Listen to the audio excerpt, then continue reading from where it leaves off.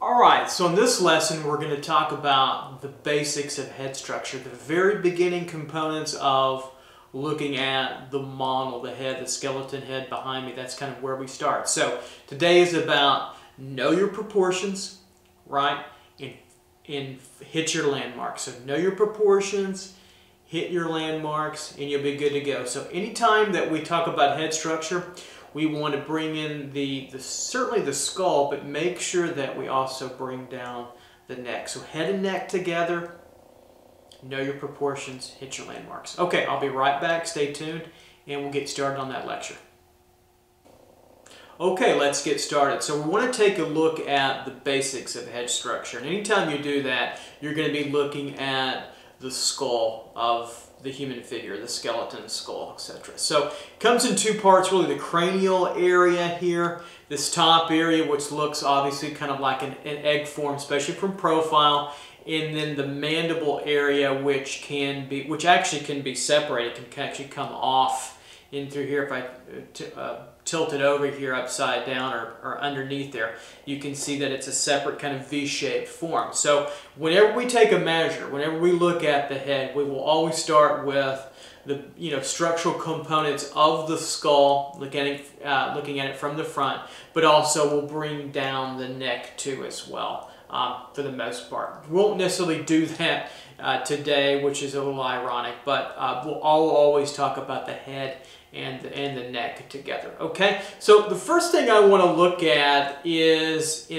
basic head structure. Number one is the shape, the form of the head when we draw it.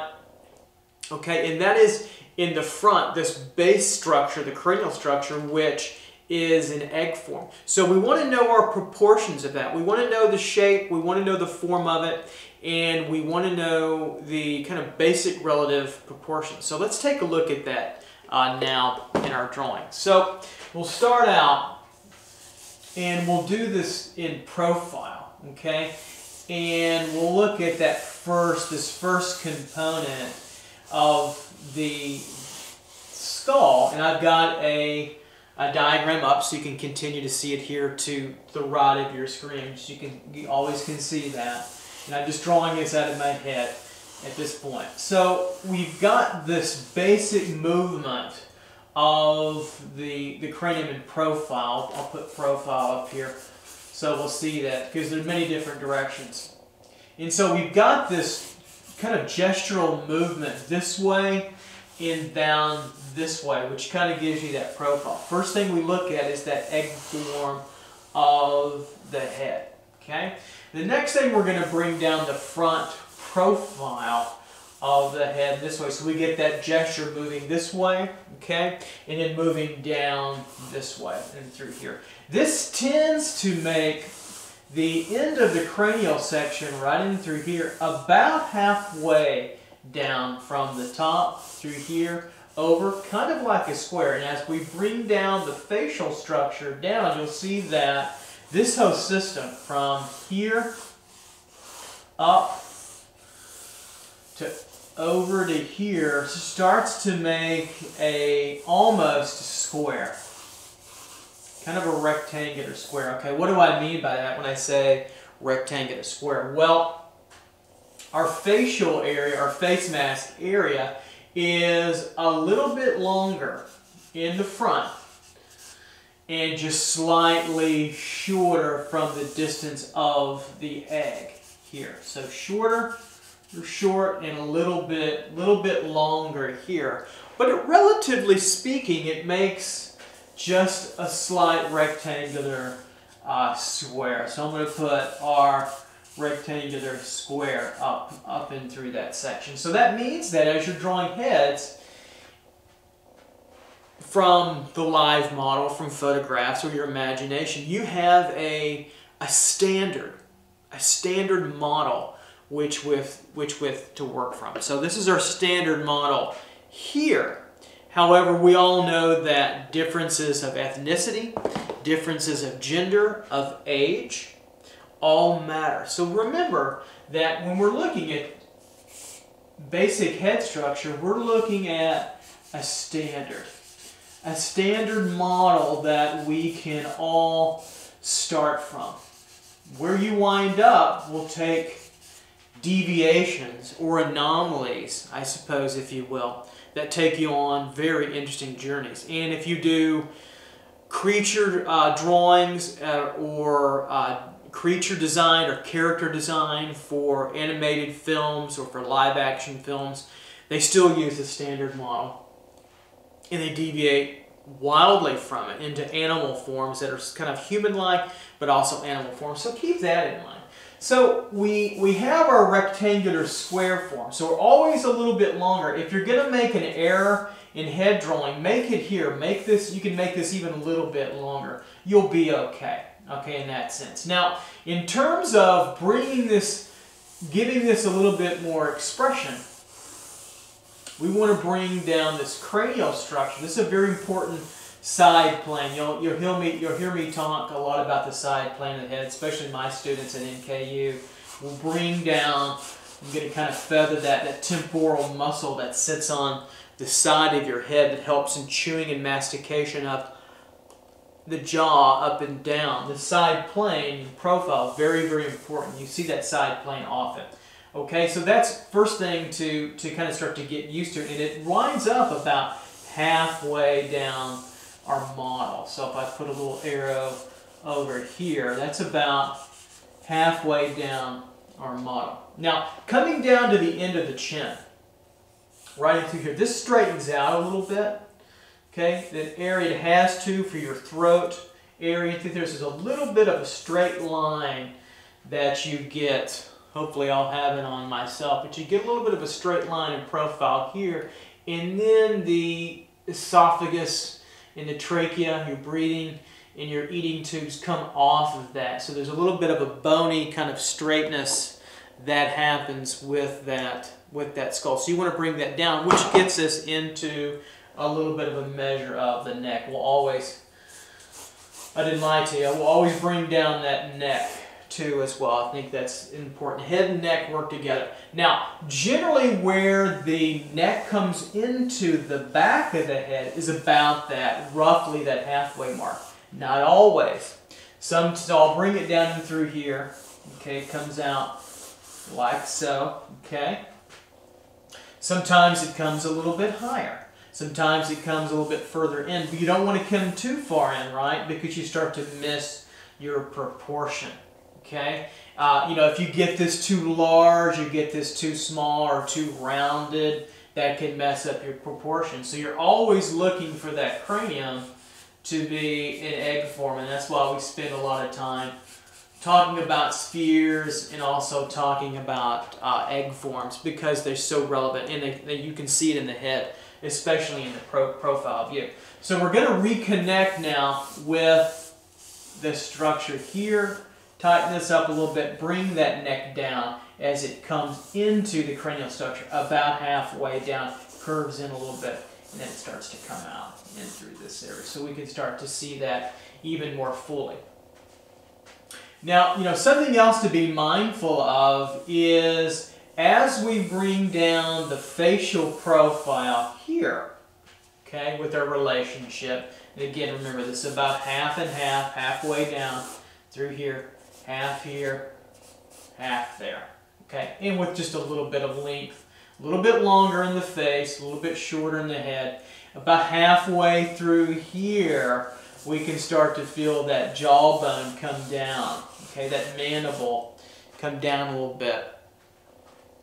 And we can see the natural sort of curve of that mandible structure kind of angle off relatively in this direction. Everybody has a little bit different feel to it, but for the most part, a standard model, you'll see this angle off in this way. Okay, so now we have a workable profile structure to start to hit our landmarks in as well. This can come back a little bit maybe.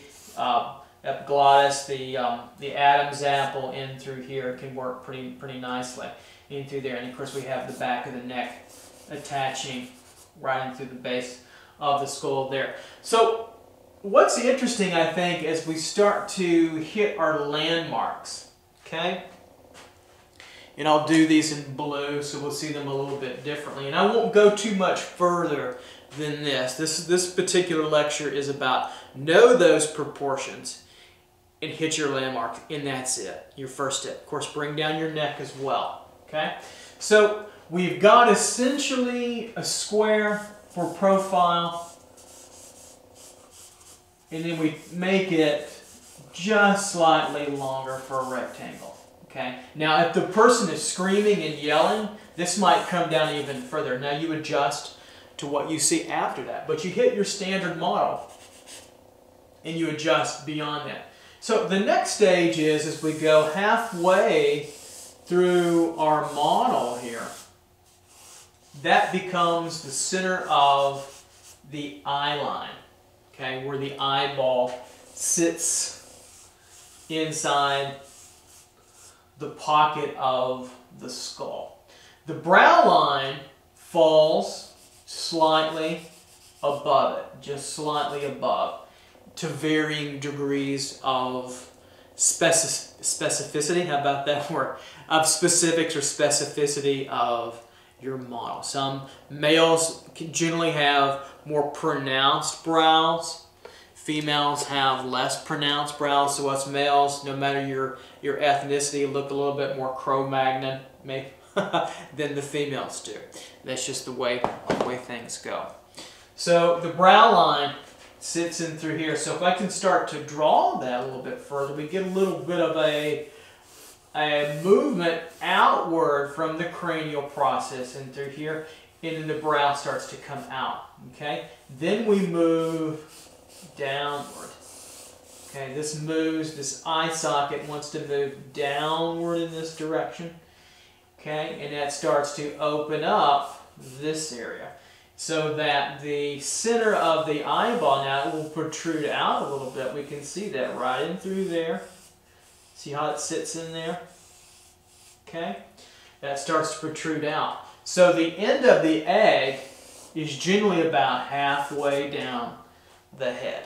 Okay? When you draw the head from the future, from reference from the live model, draw, relax. Keep this in mind, okay?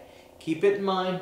Don't get too flustered with it, and it will serve you well the more you practice. Okay, I think that's particularly important, is to know that as well.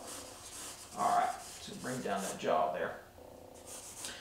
The next feature I want to show you, and notice we just started going in halves. We have the top of the head, we have the bottom, which is the chin, in through here. And by the way, the top of the head we're talking about from now on is the very top base of the cranium. I think that's important to note. And the bottom is the bottom of the chin in through here, as we're hitting our landmarks. So from the center of the eye line to the bottom of the chin creates another measurement. Halfway through that process, in our relationship of halves now, halfway through that process is where the very bottom of the nose sits. And what I mean about the very bottom is the underneath where the nostrils sit, where the actual nose completely ends. So I'm trying to pick my nose with this thing, but you get the idea. Right in through here where the very bottom of the nose will sit. So we can mark that on our model.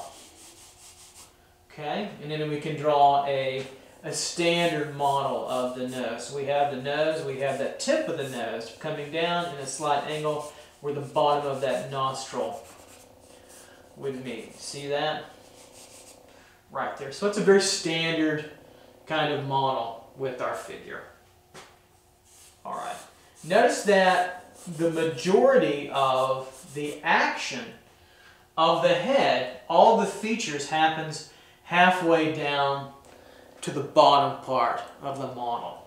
So here is all brain. The action happens below that. All the expression, all the wonderful qualities of singing and being happy or being angry or being bored or being intrigued, mystified happen in this region. The next measurement I want to show you is the bottom lip measurement, and it happens again halfway down the model. from the bottom of the nose to the bottom of the chin. We can mark that in our landmarks. So know your landmarks, right? So the bottom of the lip, the very bottom where it ends, right in through here. So we can bring down a measure of the top lip, bring it in, bottom lip in a standard model that will end right in through there. And then we can bring down the chin, round that out, make it a little bit stronger, and bring that over. And now we've got a profile system of a ratio.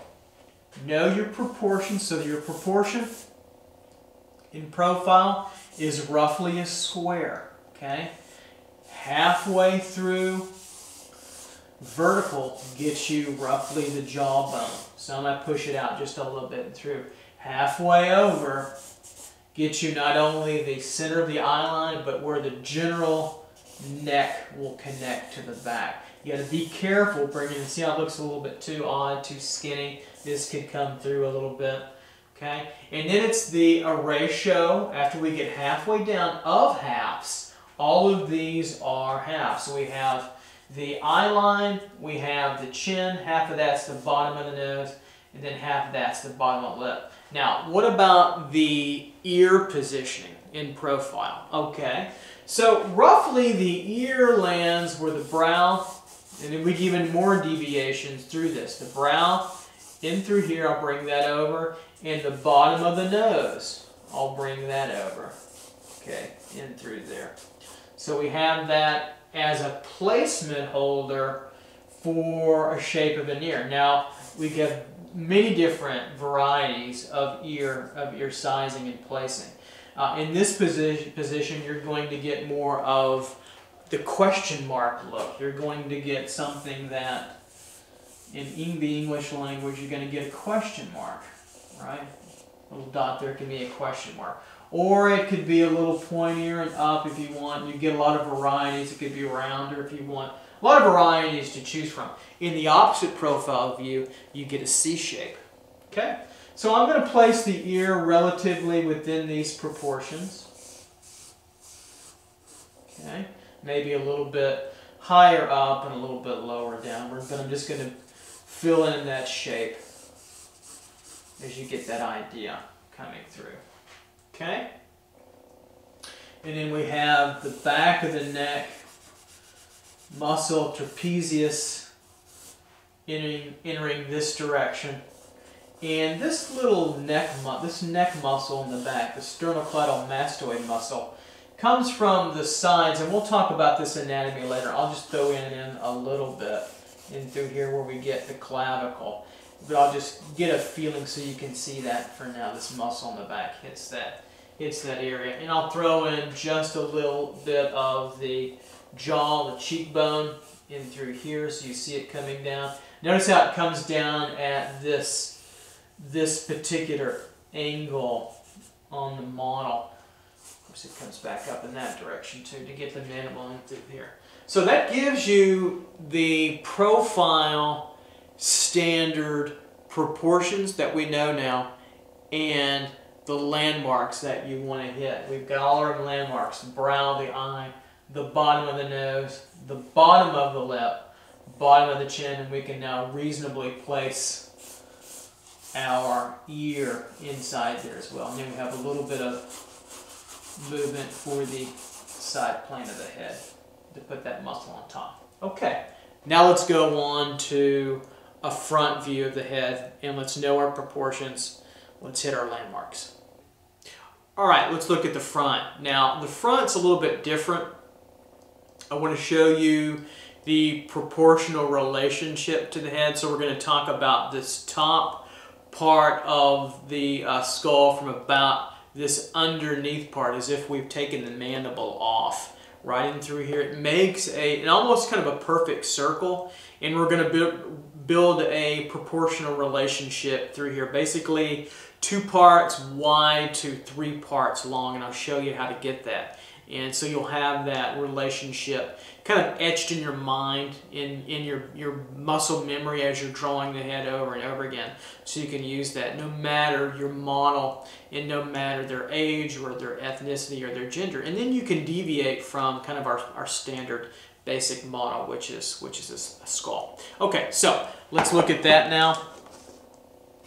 And we'll start, I'll write up here again, standard model. I want to make that clear that most of us deviate from that in some unique, interesting, fun, beautiful, really, way. I think all forms of humanity can be quite beautiful. So let's talk about how we get to that model now. So now I've got an image to the right, so you can see that of the skull, and that front part of our model, of our standard model head, is more spherical in the front and also kind of the back as well. Okay, so we have that round feeling, that feeling of volume and form. Very different though from the egg. Remember, the profile was this, right? This sort of funky flat egg form, but now we have this round form. So if we take this form and we, in our mind, we split it in two and make two parts from it. Okay, let's make two parts here. We'll make top part and bottom part. Now we have halves. Okay, with me? So that's two parts here.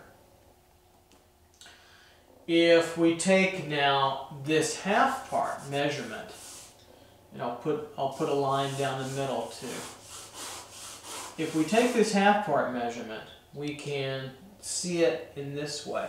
So we'll take the opposite kind of curve into here. So I'm looking at this measurement about this length and through here. Bring down this longer rectangle. So about right in through here in that direction. Okay? So what this gives us now is we have,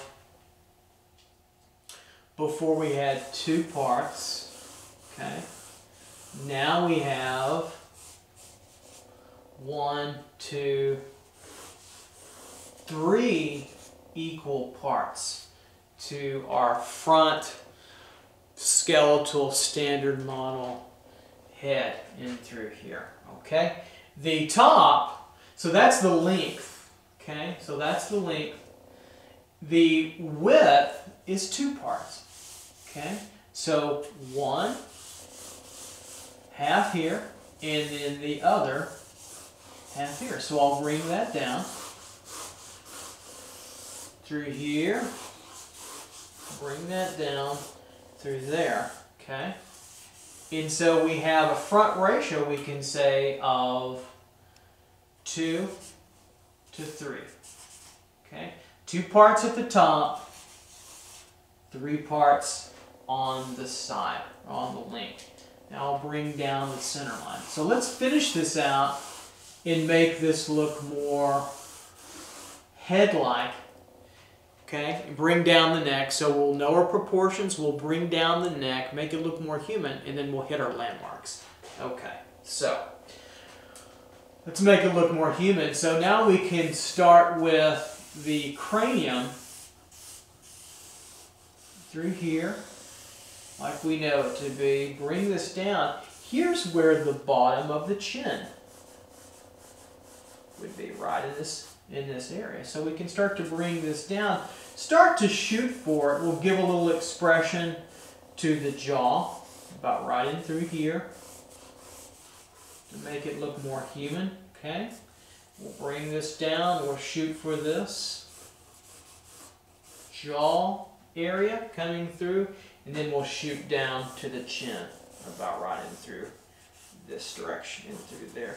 And so now we have a place to look at the human figure in a frontal view that's more normative for the 2 to 3 ratio. So about two forms in length, in width in 3 forms, in length or height, in a standard post. Now you're going to get a lot of variation later on when a head's raised, in perspective, and pushed back and pushed over, but this is our clear view starting point. It really works for everybody in the beginning. So, all right, and then I'll bring down this neck a little bit. We always want to put on the neck a little bit. Neck gets wider as it moves down the body and through here. Okay, so it's kind of just a standard neck and through here. Let's start to, in this particular model, let's start to find our landmarks even further. So we want to go back and say we know that we have the top of the head.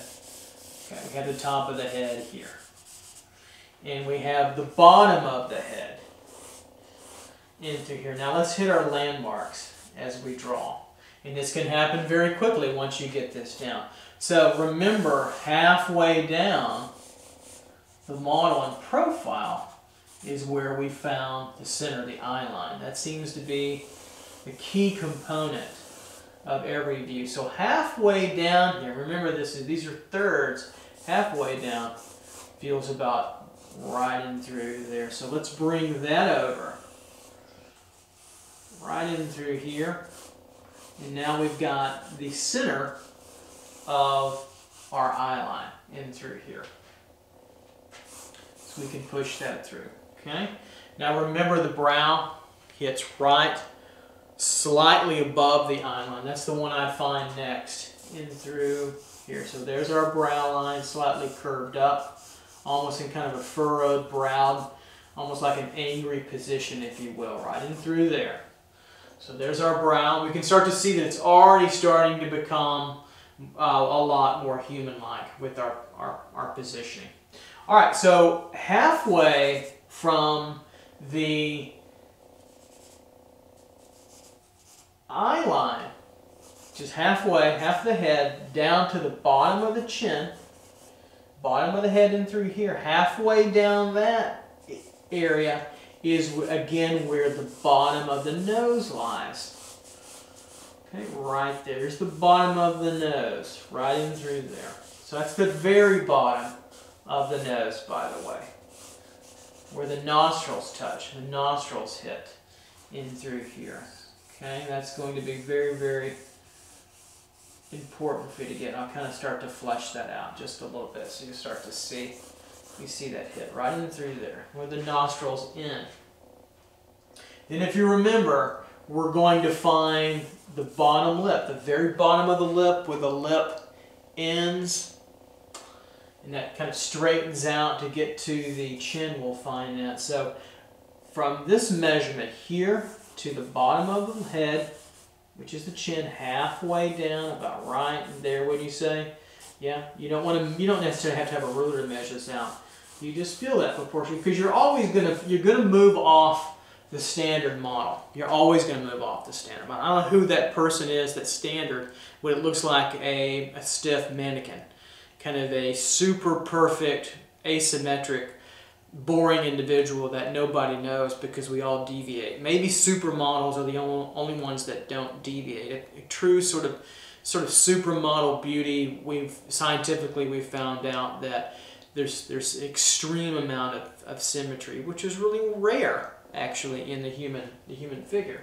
So to finish this out, to hit our landmarks, here we have the bottom of the lip right in through there. So we start to feel that connection. All right, now we need the ear as well. So remember, from the bottom of the nose, okay, to the brow, right in through here, right, was where we can start to find the placement of the ear. And of course, in this kind of view, they can be pushed like that. They can attach here and attach there. If there's no lobe, there could be quite a bit of lobe like that. There's so many deviations and so many different formations of the ear. But essentially from the brow to the bottom of the nose gets us a good place to put the ear. I want to make mine a little bit shorter and I'll have a little bit of lobe in through there. Okay, so we can bring that, and of course there's two of them, so you can bring that over. I'm going to make sure, okay, right in through there, and a little bit shorter in my particular view. You can do your ears any way you want. It's up to you. Just know that they're positioned between the brow and the frontal view and the bottom of the nose, generally speaking, right in through there. Okay, so we've got a much more human-looking relationship going on with our model. Let's bring down. Let's start to bring down a jawbone a little bit in through here. You can start to feel this rhythm in through here. Okay, from the cheekbone to the jawbone, and we can start to feel this moving down, this system moving down in this direction, in through here. So we can start to feel the side plane starting to be chiseled in a little bit. Almost looks like a gladiator mask a little bit in a standard kind of model. Now, if you'll notice on the skull, and you can start to feel it and see it right in through here with the forehead, the skull is shorter, or narrow actually, more narrow in the front than it is in the back of your head. So more narrow as I bring it up, more narrow here, if you took calipers, than it is here. So what that looks like from a very top view is you get this, right? So that's a very extreme top view of the head. So what happens right here and right here, we get a view of the side plane of the head here and here in a very straight frontal view. So meaning that this brow, okay, comes in a little bit like so. You'll see that very cleanly, very clearly in the human skull. So we can start to just pull this over a little bit in like this. And it's where this starts to flatten out a little bit, and where the temporal muscles, the muscles that aid in chewing and moving your jaw up and down. If you chew a lot of gum, like if you're on an airplane and you chew gum so your ears don't pop, when you over chew like I do sometimes, the side of your head gets sore. Some of you hopefully maybe have experienced that issue. So we see that side plane in through here. Even in a front view, we see the side plane. Why? Because of the narrowness of the top view, and the width wider here to here in a back view. So look how much more we're seeing. So we're seeing this area and that area in a top view. Okay, I think that's important to realize. So I'll bring down. This makes kind of a natural curvature in the chin in a standard view, and I'll give them a little bit of a cleft view, just because I can, just because it's kind of it helps to see forms a little bit. So we'll cleave that off a little bit in through there, and so we've got the center of the eyes in through here. Okay, and I think the last thing I want to say about hitting your landmarks is the size of eyes.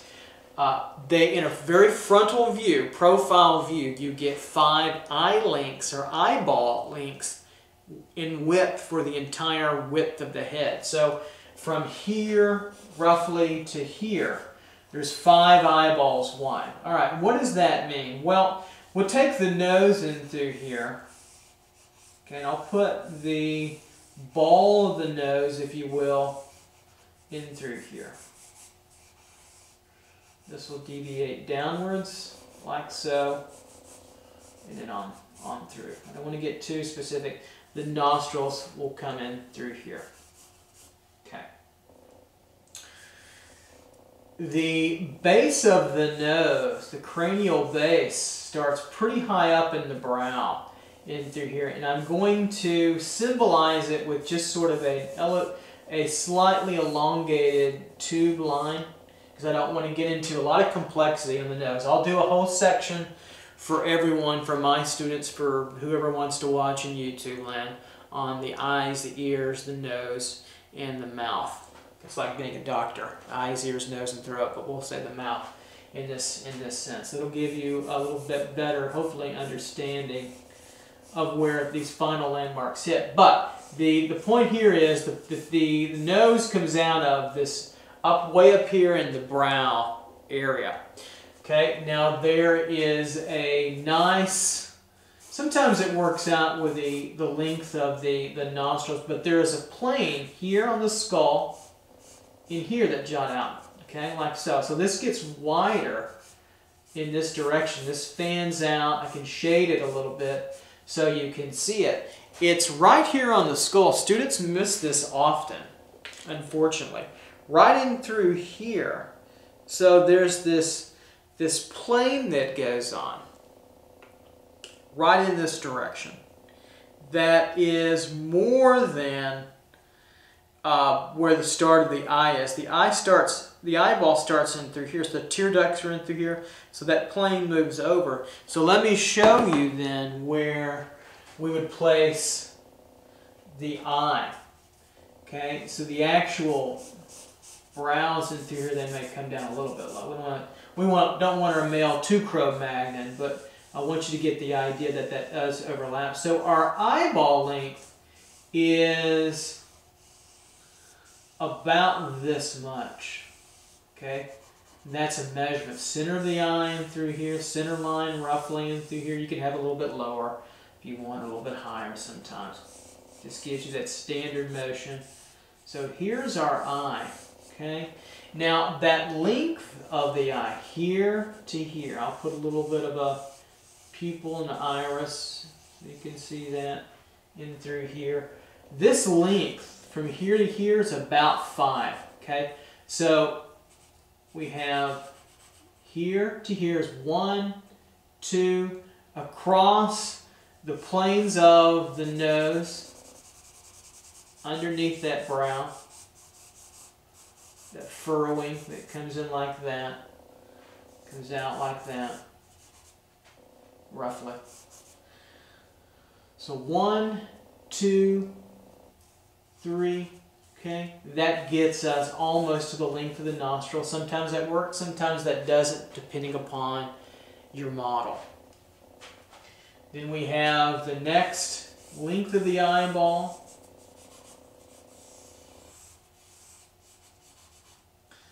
In through here, okay? And then we have this here. This just seems to be a little bit wide. So if I was going to take this, I might push this eye over just a little bit, just to make it a little bit wider. And I could actually bring my model in a little bit, just to make that clear. But the overall feeling is a standard of about 5 eyes. This actually could be a little bit larger. That would help.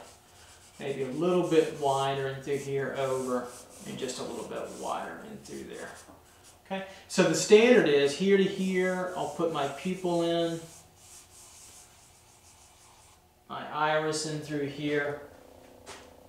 The eyes can be, certainly are not necessarily symmetrical. So we're trying to make this as symmetrical as we can for the standard model. So we have right in through here, the end of the cranium, right in through here.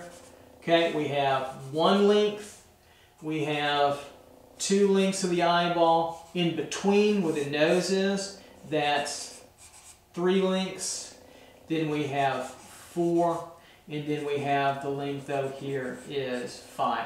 The kicker is, the important thing is not to make them too big, not to make them too small. See students make them all the time way too small. They put the eyes up too high, or they make them way too big. Now, if you're drawing animated creatures, you always want to start from a standard model, like anime, Japanese anime with large eyes.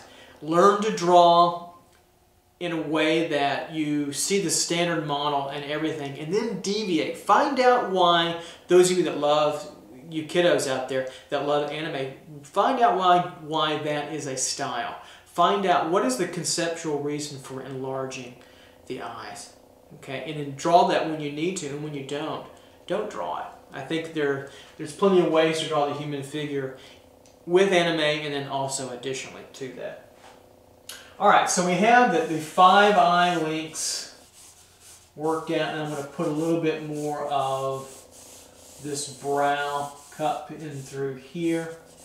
This can flow off in this direction as well. So we start to see this brow as it starts to move to the top of the very top of the head, obviously right in through there.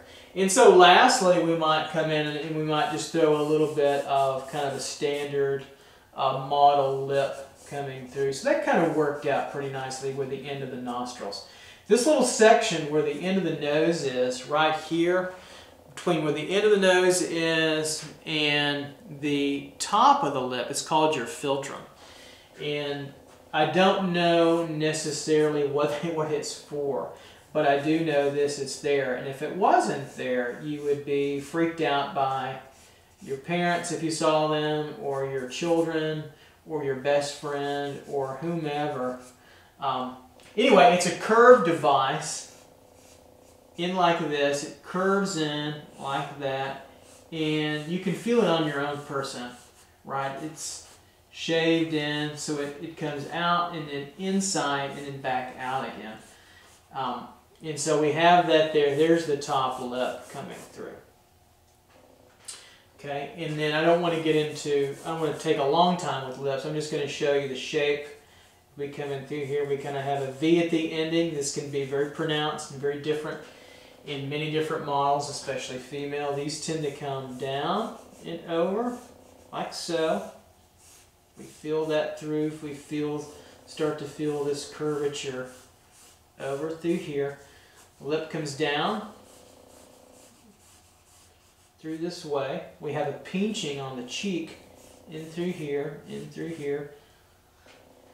And then we can bring the bottom lip